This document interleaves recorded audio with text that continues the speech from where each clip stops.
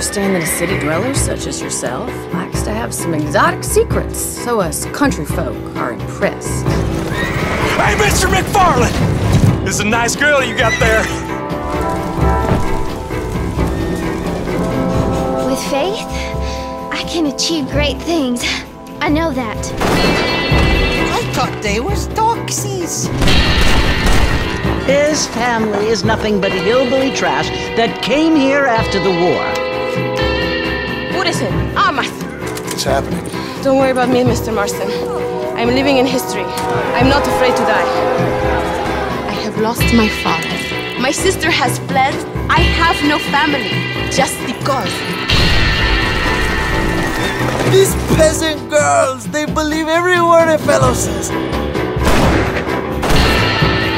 An illiterate gunslinger, you sure know how to make a girl blush.